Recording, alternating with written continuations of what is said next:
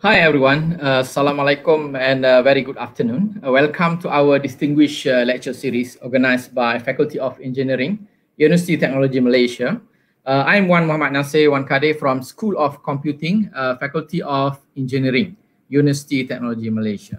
So I will be a moderator for this session. So today we are very lucky to have Professor Horst Lichter from Department of Computer Science, RWTH Aachen University.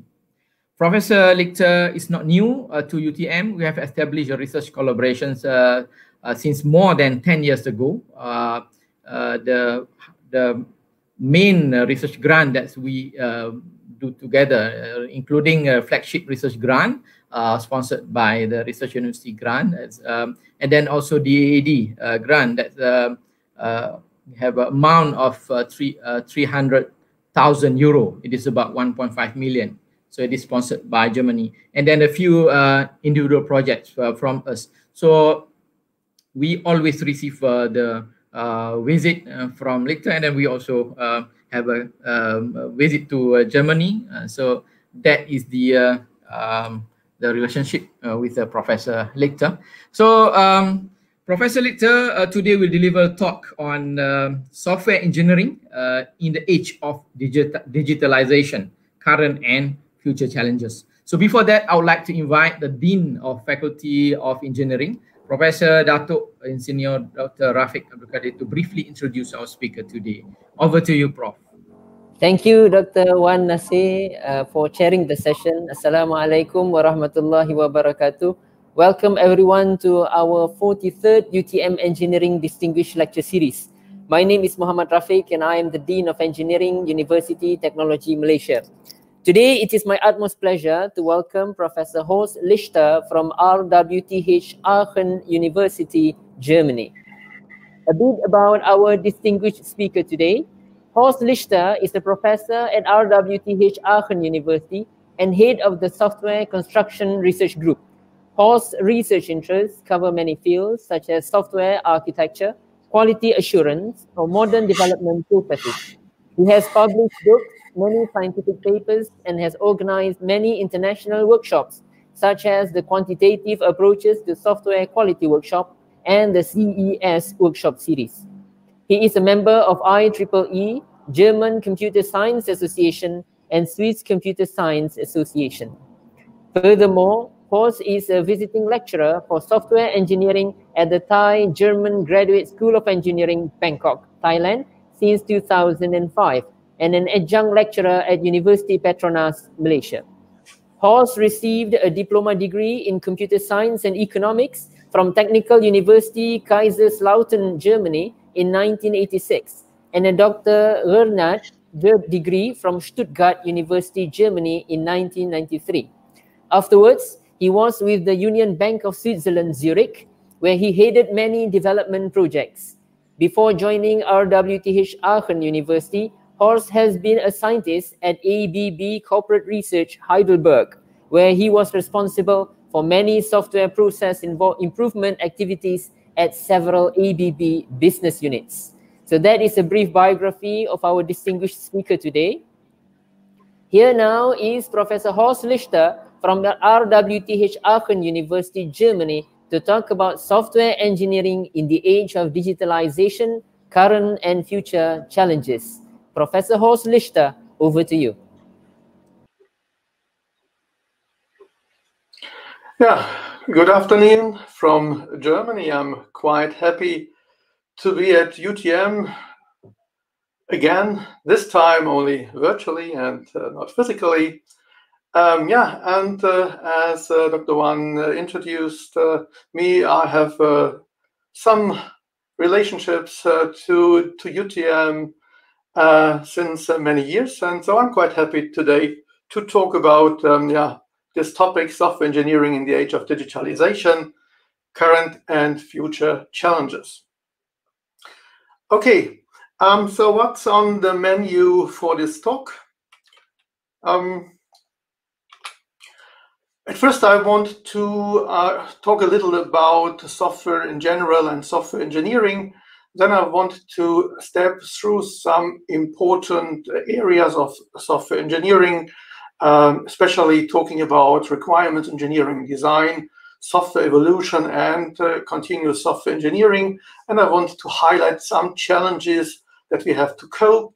And I want to briefly sketch some promising approaches in order to cope these challenges. In the end, I want to talk a little about what this means for software engineering education in general before I conclude my talk in a summary. Okay, let's start with some remarks on software and software engineering. As we all know, software is the driving force for innovations since software has entered the scene. Software is a very special product because it's immaterial, and software is obviously the most complex product ever built by human beings. So for example, the operating system that is running on my machine, which is Windows 10, has more than 50 million lines of code. And therefore, software is a product, a technical product that has to be engineered systematically. What we know and what has started some decades before is that software is now taking over more and more services and responsibilities in industry, in government, in our daily life. And that is what we want to achieve. But on the other hand, we know that software engineering is still a young and emerging discipline, especially compared to more major disciplines like, for example, mechanical engineering. So let us have a little look a bit in the history of software engineering. So 2 years ago, we could celebrate 50 years of software engineering. So this term has been introduced into the computer science community in a very famous NATO conference in 1968 that was conducted in Germany in Garmisch-Partenkirchen. And if you look at the scientific side, so maybe we can have a look at the first editions of some flagship conferences in software engineering. The first one is the National Conference on Software Engineering. So the first edition was held in Washington in 1975. That means we have more or less 45 years of research in software engineering. And if you have a look at the Asian Pacific Software Engineering Conference, it was founded later in 1994. And by the way, so the last Asian Pacific Software Engineering Conference took place in Malaysia in Putrajaya. Okay, so that means so software engineering is a young discipline, but we have, and the research community, the software engineering research community has invented many innovations in order and to enable us to develop software. But we are not at the end of the tunnel, so we have to join forces to move on, to learn from what we are doing and to create new software engineering innovations to cope with the challenges. Okay, so what are the characteristics of software nowadays? As we know, every new high-tech product is powered by software. So software is an important piece of new high-tech product, and sometimes it makes the difference. In this sense, software is ubiquitous, and that's possible because computing power is available in almost every device. So we can use this computing power to install software that makes the device smarter. Furthermore, software systems, they are not islands. They are now forming ecosystems to deliver more value and to deliver more features to the clients and to the customers. And all these new software systems, they are very complex. They are usually distributed. They are integrated. They are connected. Sometimes they are data intensive, and they are built using heterogeneous technologies. So there are many examples of these kinds of systems, and you should all know at least some of them. So this slide shows, for example, intelligent transportation systems. Smart farming is nowadays a very hot topic. So we want to enable the farmers to produce, to harvest more by investing less in order to be more productive and more efficient. So we have smart homes and connected homes in order to use the resources smarter, to control the heat or the cooling, to control energy consumption and so on. And obviously, we want to have smart factories that are interconnected in order to create very smart production processes that are more effective and more productive. And to develop these kind of systems in the age of digitalization, so to my belief, software engineering is the key technical enabler. So software engineering is a must. So we have to build these systems in the right quality, and therefore software engineering has to provide the means to develop these systems in the needed quality. And by means, I mean software engineering methods, processes, languages, and technologies.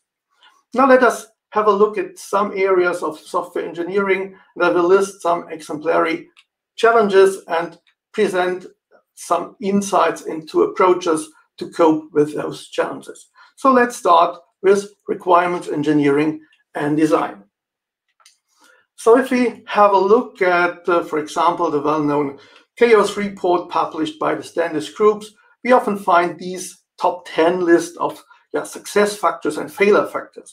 And if you have a look at this list of failure factors, you can easily see that a lot of important failures can be introduced by weak requirements engineering. And in this list, so we have the 4 points here that are highlighted on the slides. So this means that requirements engineering is still an important topic. Maybe we can say it becomes more and more important. And that means, so we have to create requirements engineering techniques that cope with them. And these are some challenges, just from my point of view. So the list is not complete, but I think there are some major challenges. Obviously, we need to be able to understand and to connect the domains in order that we are able to develop software that brings value to the users in these domains. So we have to integrate the domain experts who know the domain in our software development processes and software development projects. We have furthermore to bridge the gap between the requirements and so the low-level software artifacts like designs, architectures, codes, and tests. And nowadays, it's very important to learn from the usage of our systems by the clients, by the customers in the field, to analyze this data in order to feed it back into the development cycle. And this means that requirements are never stable. And the consequence is, and we know this for many decades, that we have to adapt software continuously, otherwise we cannot use them anymore. And from the requirements and the design point of view, the consequence is that we have to avoid a gap between the structure of the domain, the concepts that exist in the domain, and the software structures. And therefore, it is sometimes a good idea, or more or less a must, to do an explicit modeling of the domain. So the goals of domain modeling are to create a common understanding of the domain, understanding for the software developers and the software engineers, as well as for the domain experts, to understand and to extract the language that is spoken in the domain, because every domain has its own language, and we have to know it. And therefore, we can identify the boundaries of the domain, so we can focus on the most important elements of the domain by identifying the domain concepts and the domain processes. And there's an approach called domain-driven design that helps us to analyze the domain to create this kind of domain models. I want not to dig into the details of domain-driven design, but it offers a rich set of concepts that we can use to model domains explicitly. The most important concept is called a bounded context. So bounded context contains all the related concepts of a domain, and a specific concept can only belong to one bounded context. If a bounded context is very important, then sometimes we call it the core domain, and that's the domain we want to support, and we want to create software that really adds value to this domain. Furthermore, as I mentioned before, it's important to identify the domain language, and this is called, in the context of domain-driven design, a ubiquitous language, because it's understood by all the stakeholders in the domain, and we as software engineers, we have to learn this language because we have to use it. And if we are doing this, then we can use these terms in the technical implementation in our software as well, which helps us to bridge the gap between the domain and the technical solution in software. If we apply domain modeling in practice, then we have to learn the domain, because usually software engineers are no domain experts. And this can be done by interviews with the domain expert, with looking what they are doing, with reading the documents in order to identify the concepts and the processes, and then we have to model them explicitly, and this can be done again together with people from the domain. And what we have learned here is that even domain experts, they have sometimes not a complete view on their domain, maybe only a partly view, and and they learn from these modeling activities as well. So what are the results of domain modeling? Of course, we are creating this domain concepts model. So we are creating, we are identifying domains and subdomains. Besides this, hopefully, we can identify the most important features or processes in the domain that we have to support, or that we can support with software. And very important, as I said before, the domain language, because we need to understand it, and that's a very important result of domain modeling. If you are applying this idea of domain modeling, then this leads to what we call a domain-aligned software development approach. And this approach reflects the structure of the domain that is supported by our software solutions. So what we try to avoid is to have a conceptual gap between reality, the domain, and our technical solution in software. That means the benefits of this approach are that we can trace back changes in the domain into the software, and this makes it easier to evolve the system. I will talk about evolution later. It makes it easier to change the systems if adaptations are needed, and we can react much faster to new requirements or business opportunities. Okay, a second challenge to requirements engineering is the systematic analysis of usage data that is nowadays produced when we are operating modern applications or application ecosystems. You all know examples. So the devices, they are connected, they are producing data. The data is sent back to the servers, to the users, sometimes to the operators. And this data has information that we should use in order to know whether the applications, the systems that we have built, that they really fit to the user needs. And this is called nowadays data-driven requirements engineering. Sorry. So first, there is in data-driven requirements engineering what is called explicit feedback. So this deals with the large amount of user commands that are given, and you all know the channels that are available now to give feedback. And this comments and this feedback has to be analyzed, it has to be classified, it has to be filtered. Furthermore, some tools, some software, some systems, they automatically collect usage data or interaction traces, and this data again has to be analyzed. It's called the implicit feedback, and this data can assist the software engineers, the developers, to understand the feedback and to react appropriately. And finally, So we need approaches to systematically integrate all this data in release processes, in release planning processes, in order that we know what we have to include in the next release of our systems. So what features are needed, maybe what features can be eliminated because they are not used by the users. And this is a new approach to requirements engineering, which sounds very promising. Okay, next I want to talk a little about software evolution.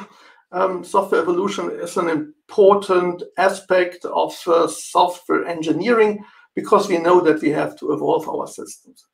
But at first I want to start with a nice story that I found in a German children's book. It's about a guy who wants to build a house. So he builds a house and he knows exactly what he needs, and then he created this nice blue house, and this house fulfills all his requirements, and the guy is pretty happy. Then, of course, there is a new requirement. Maybe this guy now, he has a horse and he wants to have a room for the horse in his house as well. And so it's not a problem, so he can build it immediately. And then, okay, he changed the initial design of the house and now it looks like this. And maybe there are some more requirements. So, for example, that he has a lot of books now and he needs a place to store the books. So you want to create a library. And again, yes, so he can change the design and the architecture of the house, and now it looks like this.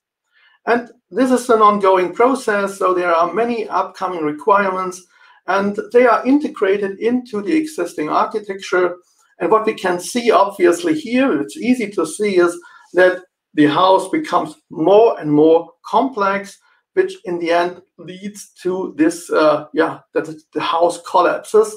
And the reason is that the initial architecture was not designed for all the changes and modifications that have been done. And if we transfer this story to software, then we know that software is never done.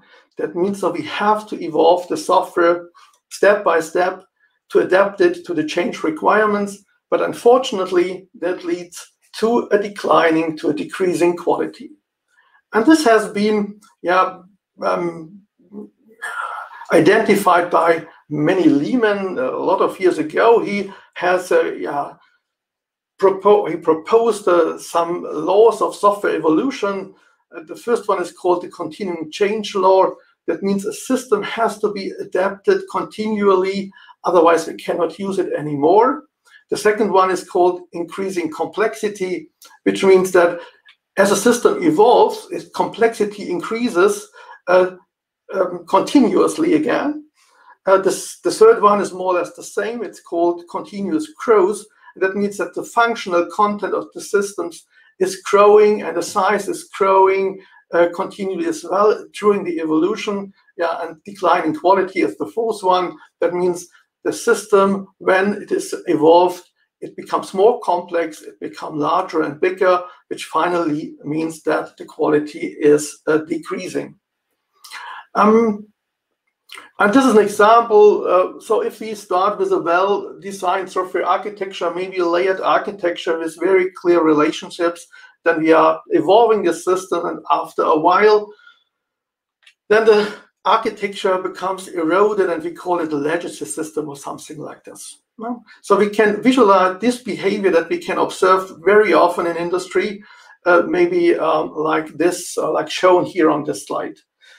So we have at the beginning a developing phase, and at the end of the developing phase, we want to deploy a first release, and hopefully, so we were able to develop the first release in the desired quality. And then we are planning for a series of releases. That means that we are evolving the system, new requirements have to be integrated and so on. And what we can observe, usually if we have the right metrics to do so, is that the quality decreases slowly but continuously. And maybe at the time when we are releasing our release 3, we can foresee that the quality will decrease too fast, which is not acceptable for us, and it's not acceptable for our clients or for our customers. So what can we do now? So we can, for example, decide to improve the quality by setting up a re-engineering project that cleans up the architecture, cleans up the code in order that the quality becomes better. And then again, this process moves on. So we are doing some releases. And at some point in time, usually we have to decide what to do. Either maybe we can start one more re-engineering project, or we can decide to develop a successor system that will replace the initial system at some point in time. And then we can retire the old system. And in this in this process, so what we can see here is that we are aggregating so-called technical debt, and this is a very important concept that have to be integrated into software development processes nowadays. So what is technical debt? It's an analogy taken over from the finance world. This is a definition that you can see here on the slide. So a technical debt is a collection of design and implementation contracts that serve at the moment or for the short term, make the development maybe a little faster, but on the long run, it makes the changes costly or sometimes impossible. And this means that technical debt is something that has a negative impact primarily on maintainability and evolvability. And therefore, I think that management is something that needs to be done systematically. So if you are talking about debt management, so usually it consists of 6 important activities. The first one is, of course, debt identification. So we have to know, so what are the debt items? Then, of course, we have to assess them. So we have to do a quantification, the business consequences, or the costs, and so on.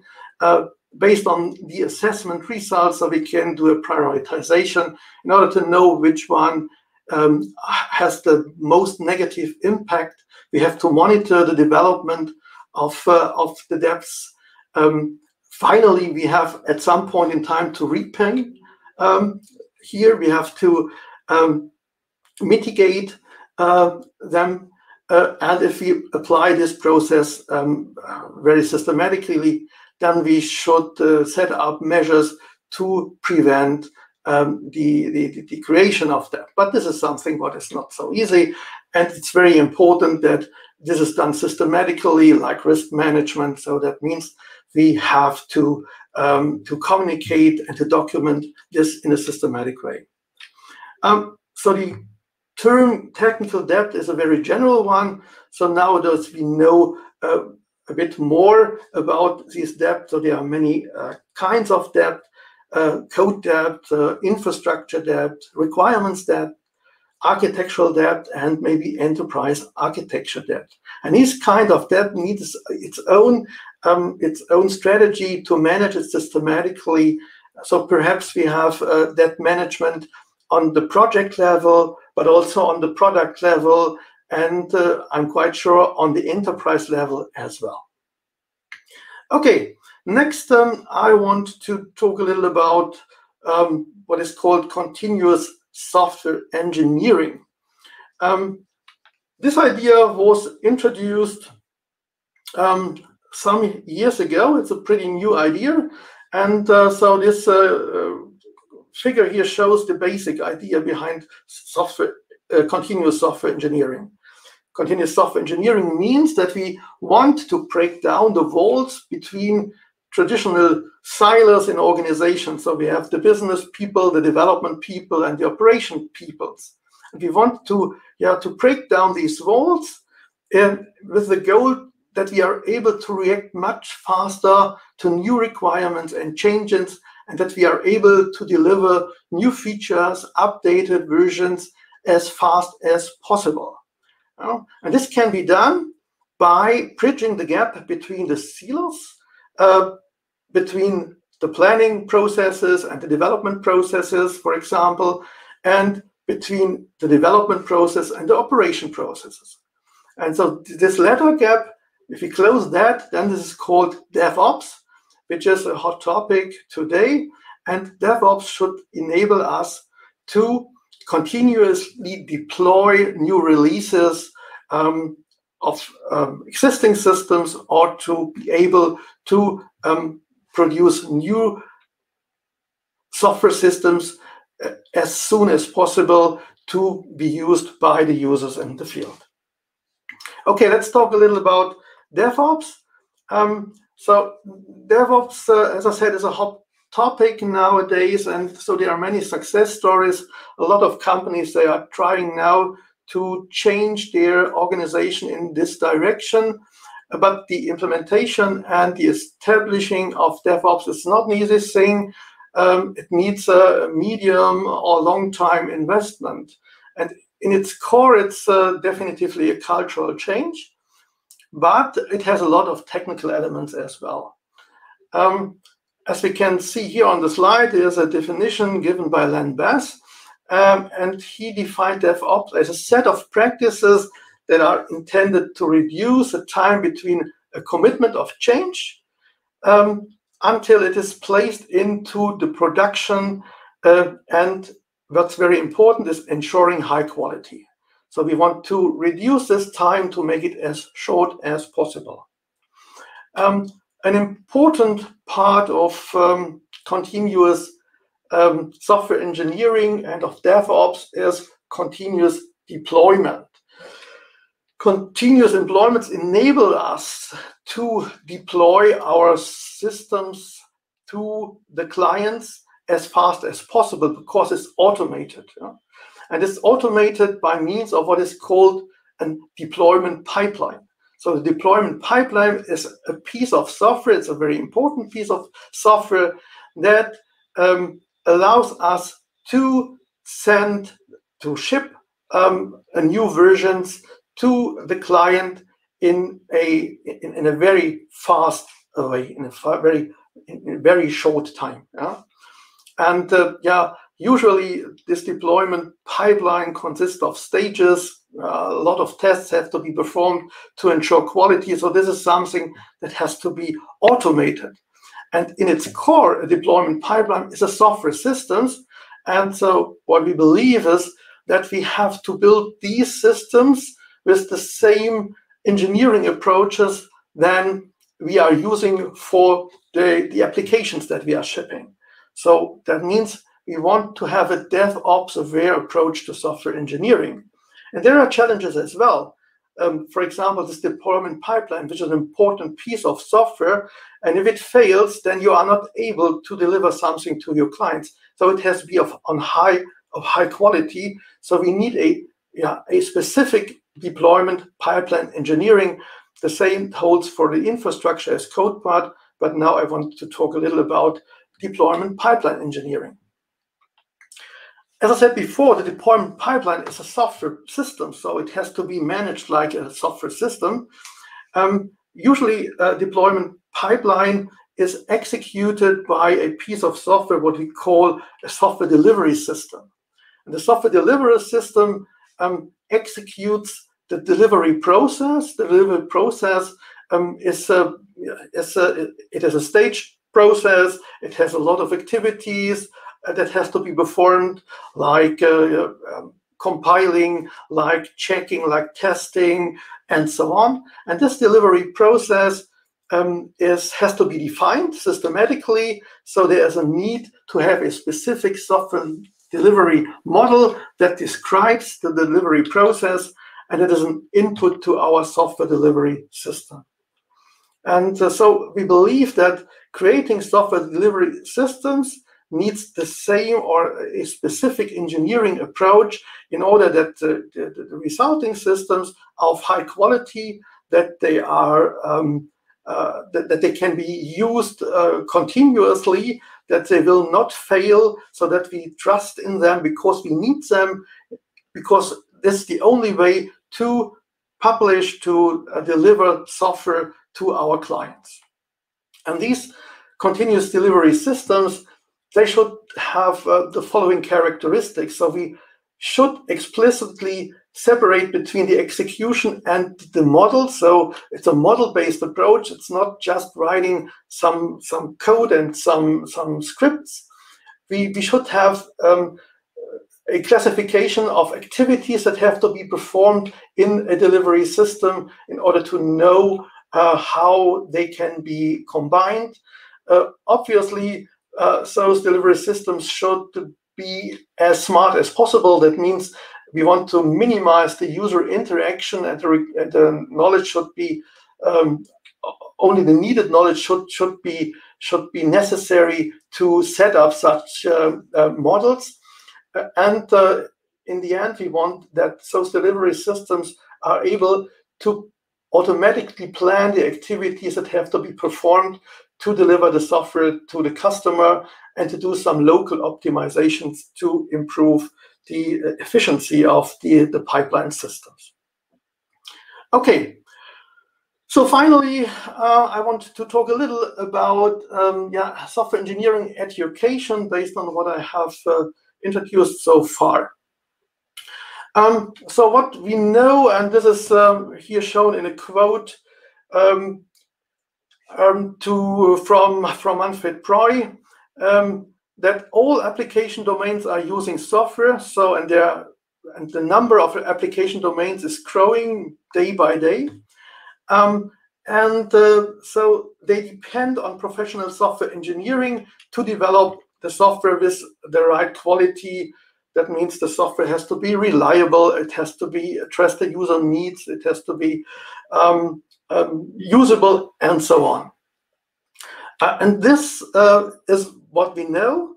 And what we know as well is that software is often developed by people that have a sound education, but they have no specific software engineering education. So there are many examples where, for example, mechanical engineers are developing software, or electrical engineers, and very often they have learned how to program, but they have no education in software engineering. And to build a small system is easy. To build a large system that's complex and needs software engineering methods, tools, and so on. And this had an implication for software engineering education from my point of view. So I believe that software engineering has to be taught in all technical courses of study, not only in mechanical engineering, but also in medicine, in civil engineering. So everybody should have a certain know-how about software engineering. And that means that we have to extend the curriculum, that we have to design domain-specific software engineering classes for specific engineers or for specific groups of students, like, for example, software engineering for scientific computing or for medical data science, and so on.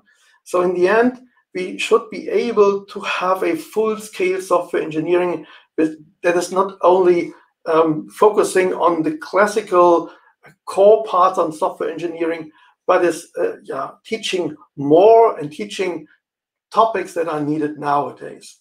And there are so many topics that could be taught to students, like continuous software engineering, so DevOps concepts and techniques, experiment-driven software development. Scalability is something that is so important nowadays, how to design architectures that are scalable, how to implement them, that scalability is still possible. Security is an issue, so software engineering for security relevant applications. Systematic debt management, as I mentioned before, or in general. So we have to think about the impact on data-driven approaches to software engineering. And finally, what I think is important is that teaching means joint teaching. So that means university and industry, we should try to join our forces in order to teach students or to teach employees in companies. This can be done by joint lectures, by joint labs, and joint thesis. This will add value to the students, it will add value to the industry, and it will add value to the university as a place to join ideas and to join new approaches to education and teaching. Okay, then I'm more or less done. I want to give a short summary. So what I presented in this talk is some challenges that we know and we have to cope with for software engineering in order that we are able to develop the new systems that are needed. And we call this digitalization, but that means that we want to have more software taking over services and responsibilities in our society. So we had a look at 4 areas, just as examples. We have had a look in requirement engineering and design, in software evolution, in continuous software engineering, and finally, there have been some remarks from my side on the implications to software engineering education. Okay, and these are, so from my point of view, the takeaways of this talk. Software engineering is the key technical enabler to digitalization, because software is the most important material to create a digitalized society or world. And so we have to be able to develop the software, and not only computer scientists should be able to do so, but also other engineers need to have software engineering know-how, because they have to contribute to this as well. And this means that we have to join the forces, so industry and academia, to develop the needed software engineering innovations. That means, so we have to set up interdisciplinary software engineering research projects. And finally, it's about education. I believe that software education is mandatory for almost everybody. It's hard to do that, but we have to do our best to teach as many people in software engineering, because it's a key subject to develop the future of our society. Okay, that's all for today. So I thank you for listening, and I am open for questions. Okay, thank you very much, Professor Horst Lichter, for the very inspiring and mind-opening talk that covers a wide spectrum of topics, from requirements engineering to technical debt, continuous software engineering, and software engineering education. So now we try to see the questions, and we have a question posted on the screen. The first question is from Noraini Ibrahim. Professor Lichter, mind to share your personal advice and tips for better requirement elicitation for newbies. I think she means that's the new requirements engineer, maybe. Okay. Yeah, so of course, so we have many techniques in requirements engineering that we know for a long time. So we can learn these techniques that we can apply to elicitate requirements. So there are so means like workshops and interviews and so on. In the end, I think it's important to get together the right people that know the requirements, that know the domain, and that can contribute to this elicitation process. And then we have to convince them that the time that they invest in supporting us to elicitate the requirements is a good investment, that it will pay back, because we have to integrate these people in the process. They are not just handed over the requirements and then we start developing something. So we have to integrate them, and that is what is, it's done now in our agile approaches to software development. We need to communicate often and to continuously with the people who knows the requirements and who knows the domain. Otherwise, so the likelihood will be low that we are developing something that is of value. Okay, I hope that answers the question. Thank you very much, Dr. Nuraini, for the questions. The next question is from Shaliza Abdul Halim, I think from Software Engineering Research Group. So the question is, what is the domain model representation that can be used for linking the domain model to the architecture? Is it the same model which we use to communicate with our stakeholder? So okay, so usually if we communicate with the domain experts or with other stakeholders, we have to use very simple diagram types or model representations, because we don't want to force them to learn the language to understand what is modeled. And therefore, usually when developing the domain models, we do that interactively, and then we create very simple boxes and line models. Yeah, that can be explained, because it's very important that the stakeholder understand that they can say, okay, I agree to this decision, or I agree to that decision, or maybe this is not understood the right way. Later, maybe we can transform this very informal model into maybe a formal model using whatever you like, component diagrams or class diagrams, whatever, and then you can connect it to the architecture. But this is something that is done in the back end of the development. Yeah.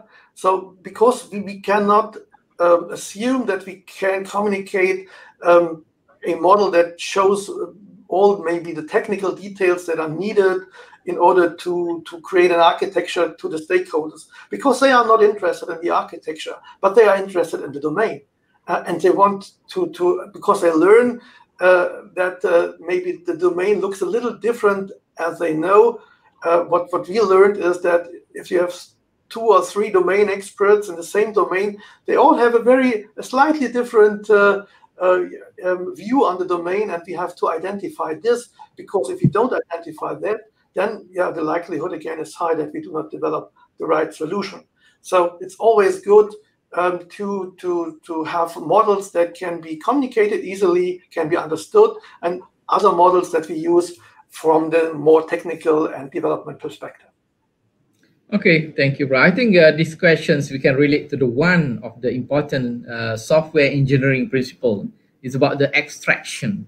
So when we talk to the user, it is about the different abstraction, and then to the machine, the architecture for the machine for the abstraction. So I think there is I also can relate to the one of the important software engineering principle. So we move to the next question. This is from Shahida Sulaiman.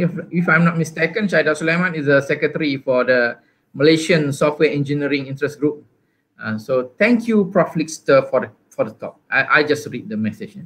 So could you share your opinions in terms of the technical debt and debt management when software is developed using Agile? So are there any specific impacts can be observed when different software process models are applied? Yes, because Agile, we know that we cannot have a detailed documentation. Okay, please, bro. Okay, thank you for the question. Yes, of course, if we are developing in let's say a Scrum-based framework where we are developing the software iteratively in sprints, then of course, so we have to at least think about, do we introduce technical debt in a sprint? Because sometimes that's it's necessary, because we have to create a solution that has to be available very soon, and maybe it's a compromise that we have to accept. But then we have to identify the debt, and then we have to put it on the backlog, because it's something that should be at least monitored, and maybe it should be solved. So that means after sprint is done, maybe in the retrospective, we should explicitly talk about what is the technical debt situation for our project now. So have we been able to reduce it, or has it become worse? So that means we have to monitor this as well. Sometimes we are able to, if there is debt, or maybe we can repay it in the next sprint or in the over next sprint, and then at the end of the sprint, we have maybe a final view on the debt, and maybe in the next follow-up project again we have to have a look at the debt scenario of the product in order that we have an eye on it so that we can react appropriately. I think that's the most important thing. And I think that's independent from the process models that we are applying. So we need of course, process model specific approach to debt management, which consists of the activities that I've explained a little. And obviously in an agile process, this is implemented differently than in a more or less classical waterfall based approach. Okay, thank you. I hope that's answered the questions from Dr. Shaida. Thank you, Dr. Shaida, for the questions. So now we move to the next questions from D. La. So Dr. D. La. So Prof. Lichter, the Malaysian landscape of software development projects is more focusing on cost rather than long-term and sustainable systems, which results to increasing technical debt. So what is your opinion on this, and how to achieve cost-effective and well-defined software engineering approaches to avoid software entropy? Okay. Thanks for this question as well. So from my point of view, so we have maybe some goals. One goal is to have, the software has to be cheap. And we have a goal, we have to have a sustainable system that can be operated for a longer period. And obviously, such a system cannot be as cheap as a system that is developed for a short-term usage. So I think that is something that has to be taken into account. It has to be considered when setting up the project. If we focus on cost effectiveness, of course, then we have to pay a price for this, and that means aggregating technical debt, lower quality. But this is a decision that has to be taken, and more important is that if we take this decision, then we know what we have decided, and then we can later on not complain about something because we have known that we are developing software as low cost, as a low cost development project. It means that we develop it as fast as possible with as less resources as possible, and there's no space then to develop software of high quality. So you cannot have both a high quality software that is very cheap. That is, but it's true for all kind of products. It's not only a software specific characteristic. So if you want to have a high quality car that is cheap, that's not possible. So if you want a high quality car, you have to pay the price for this. And the same holds for software. Of course, software is immaterial, so we cannot see the bad quality when running the software. So we can only see the effect. So if there are a lot of errors or crashes and so on, so that means from this point of view, so we cannot easily identify software that is of bad quality. By other products, of course, so that's much easier to identify from the user's point of view. But you have to take decisions. What do you want? And then you have to set up the project appropriately based on the decision. Okay, thank you for the answer. Maybe we can move to the next questions. Okay, so the next question is from Dayang Jawawi. I think the name is familiar because she went to Germany last year, if I'm not mistaken. So the question is, what is the best way to extend software engineering education in other courses or program as a new subject, or integrate with existing subject in their curriculum? One, I cannot hear you. I'm sorry. Oh, sorry. I don't know why, but I cannot hear you. Let's try to unmute and remute again. Can you hear me? Hello, Prof. Lichter. Yeah, Prof. Lichter, I guess he cannot hear you, but Prof. Lichter, all of us can hear you. You also cannot hear Dato' question as voice. Okay, now I can hear you again. I'm sorry, I could not hear you. Now I can hear you. Okay. So can you hear me now? Yeah, sure. Yeah, I'm sorry for Okay. this. So now the next questions, I think from is Dayang Jawi, so Dr. Dayang. I think you know her. Yes. Last year you went to Germany. Okay, so now the question is, what is the best way to extend software engineering education in other courses or program? So as a new subject or integrate with existing subject in their curriculum. So that is, I think, the one that you already explains about software engineering education should expand to other disciplines. Yes, yeah. So I think that we have to create a series of courses, of lectures that are building upon each other, because so nowadays we have so many different topics that are of importance, and you can compare it to math, for example. You don't have only one math lecture, you have very dedicated math lectures introducing different fields, and this I think is something that is needed for software engineering as well. So we can start with a general introduction to software engineering, and then we had to on top to add very specific courses dealing with very different topics.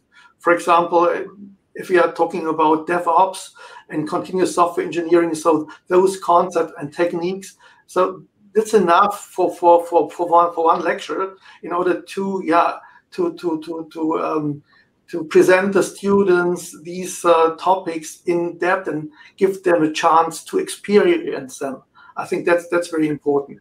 But so the consequence is that we need more lecturers that are able to give all these lectures, and we need to change the programs that are building the frame that these topics can be integrated into the curriculum. Okay, thank you very much, Prof. Lichter. So shall we move? Maybe this is the last question because we are nearly 5 now in Malaysia time. So the next question is from Muhammad Iqbal Tariq Idris, Dr. Iqbal. So, dear Prof, can you share with us how Aachen University successfully sustained collaboration with industry? Very good questions. Thanks for the question. Okay, so in Aachen, and I think that is true for Germany, we have a long tradition that companies are collaborating with universities, especially in the area of technical universities. So what we did is that we tried to solve in joint research projects problems that exist at the cooperation partner in industry. Because so when it comes to software development, or when we are talking about software development, this is done in the industry. So we are doing this a little in the university, but not on an industrial scale.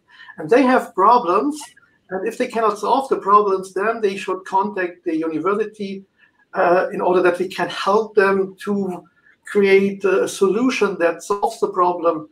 But in this case, so we should be open as scientists, to dig into the industry context, to talk to those people, to understand their problems, and we should be able to develop solutions that can be transferred into industry.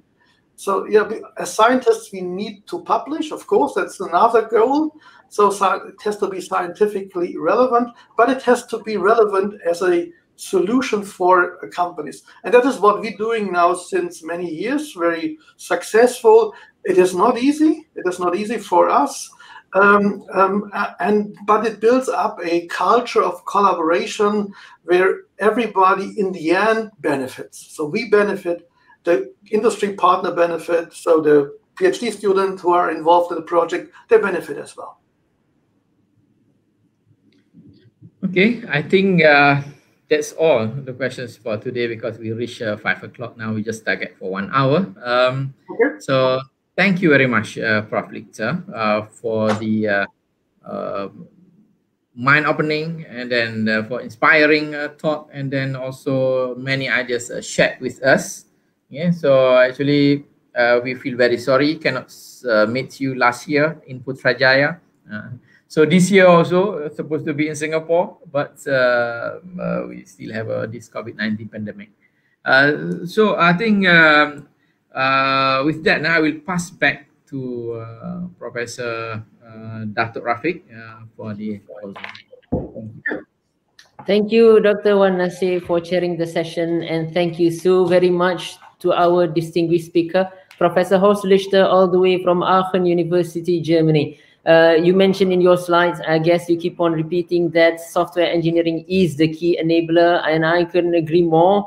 And that's the reason why here in UTM, we merged all our engineering faculties plus Faculty of Computing. Now, the reason why we included Faculty of Computing in the Faculty of Engineering is for the very reason of preparing our engineering graduates for the Industrial Revolution 4.0 and beyond. And I wanted to ask a question related to how you embed software engineering in courses or new programs. But it seems like Professor Dr. Dayang can actually read my mind and ask the question first.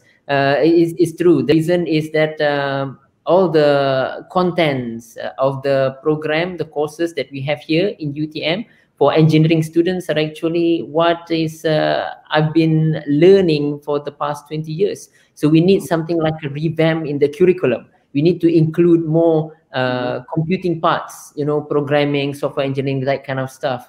So that question is actually very relevant, and we hope that Dr. Wan Nasir can continue the collaboration with Aachen University, and especially with Professor Horst Lichter. So again, Professor Horst Lichter, thank you so very much for accepting our invitation to speak at our distinguished lecture series. And to all of you worldwide watching this webinar, thank you so very much. Keep on watching, because we have many more distinguished lecture series for you in the future. So until then, bye-bye for now. Bye-bye, everyone. Bye-bye, and thank you for the invitation. It was a pleasure. Thank you. Okay, thank you, everyone.